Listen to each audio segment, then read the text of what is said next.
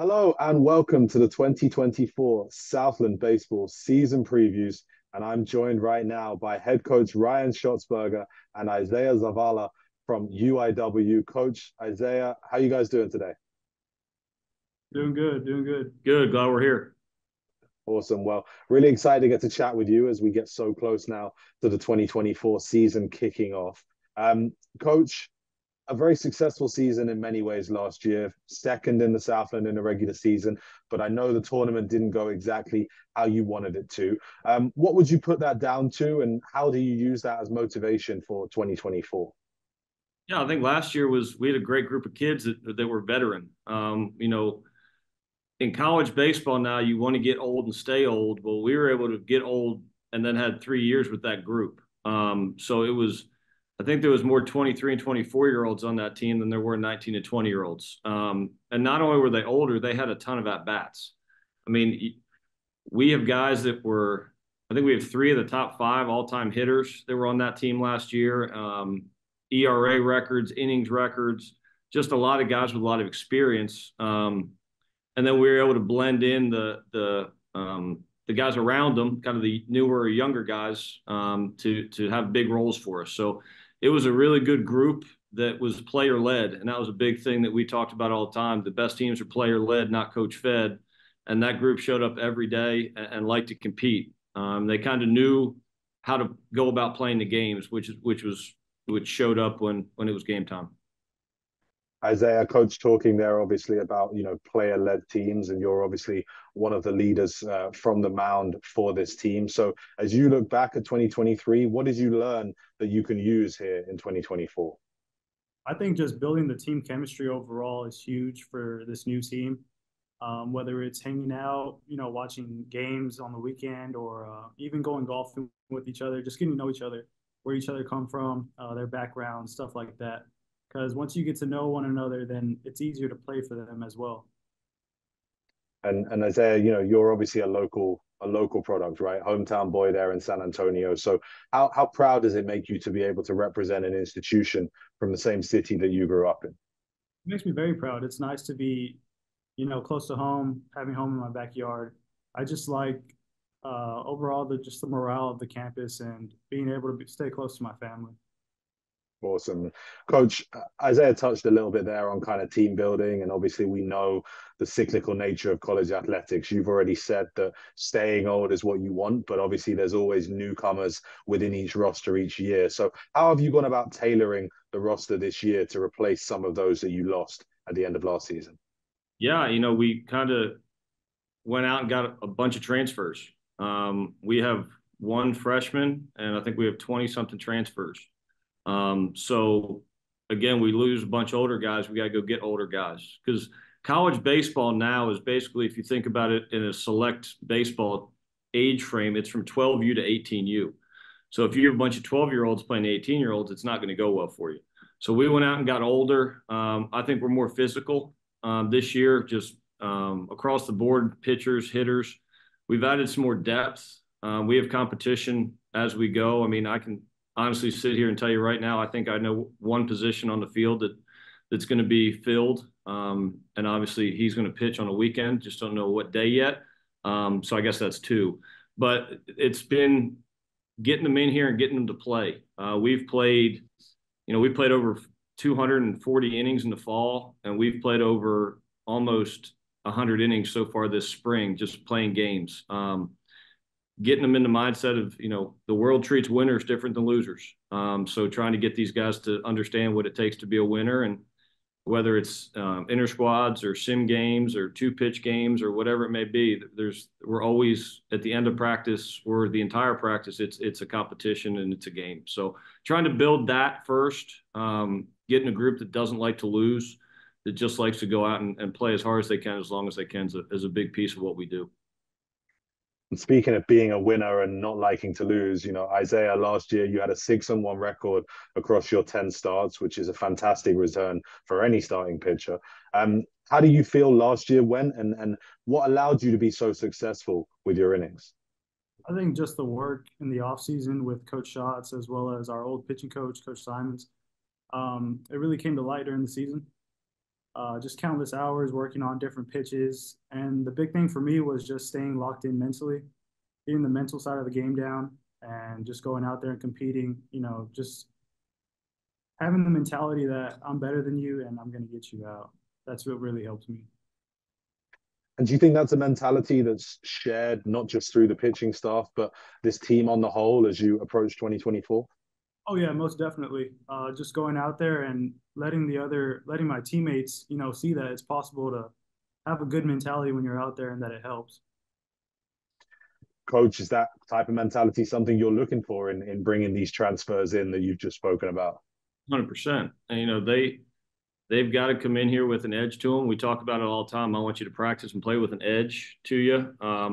Especially where we are, we're getting a lot of guys that have been told somewhere else that you're not going to play here. So they're coming in here.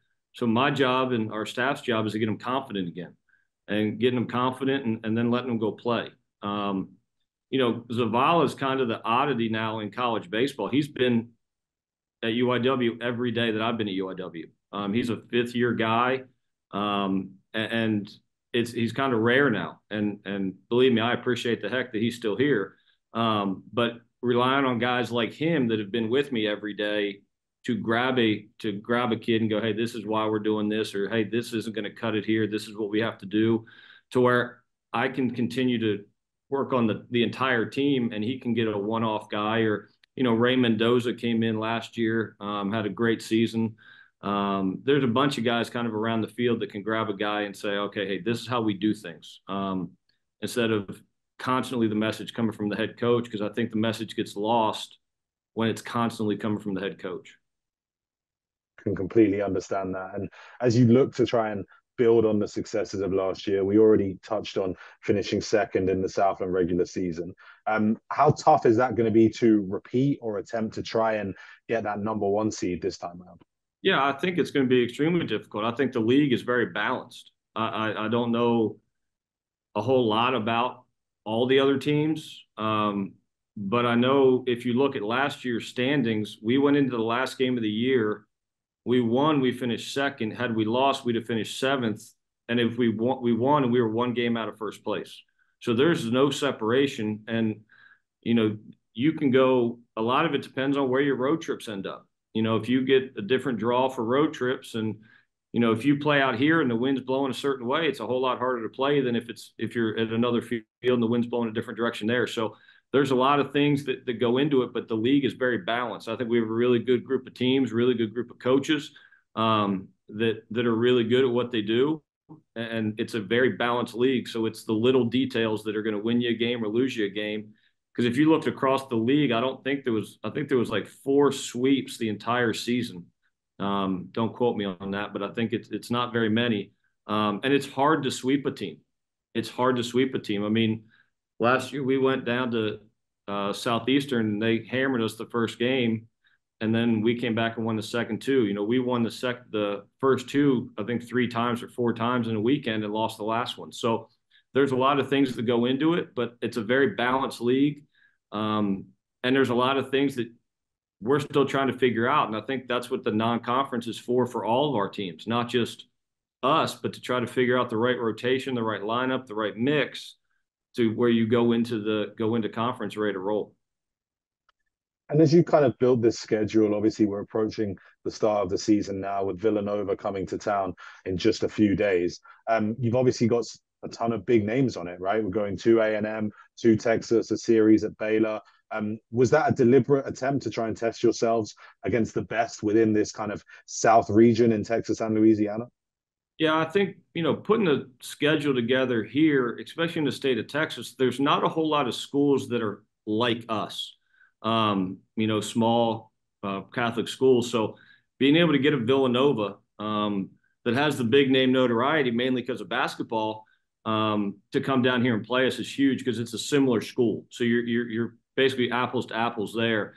But a lot of these guys came here because we do play A&M, we do play Texas, and we do play Baylor. We've played TCU in the past, Houston in the past. We've played all those guys. And we're not going to shy away from it in the future. But, we played Texas twice, I believe, last year. We played them for a 3-game series the year before.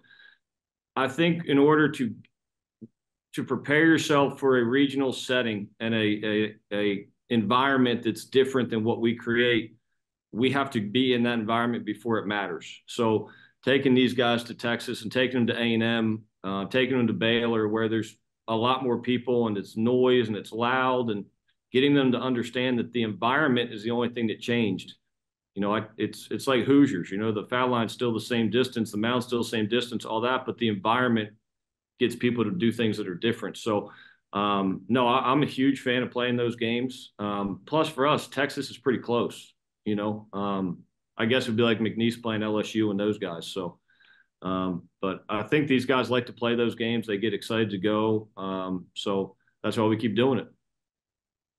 And Isaiah, obviously, coach has mentioned you being there kind of with him throughout this whole journey at UIW, going into your 5th year.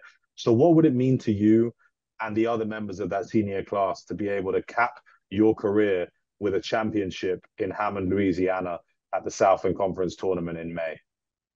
I mean, it would mean the absolute world to me, just knowing that all the hard work from the past 4 previous years have finally, paid off. The reason I've stayed here is to bring the first conference championship to UIW, and it would just be an honor. Well, we'll look forward to seeing you down there very shortly. And just lastly, Isaiah, I want to kind of just take us inside the locker room for a couple of seconds and get to know a couple of your teammates a little bit better. So, there's long days in the dugout, and there's often the need for entertainment. So who's the best dancer on the team? When the music's blaring, who's the one who can really get the crowd going? And equally, who's maybe not so good with their moves? That's a tough question. The best dancer, in my opinion, I would probably say Dalton Beck.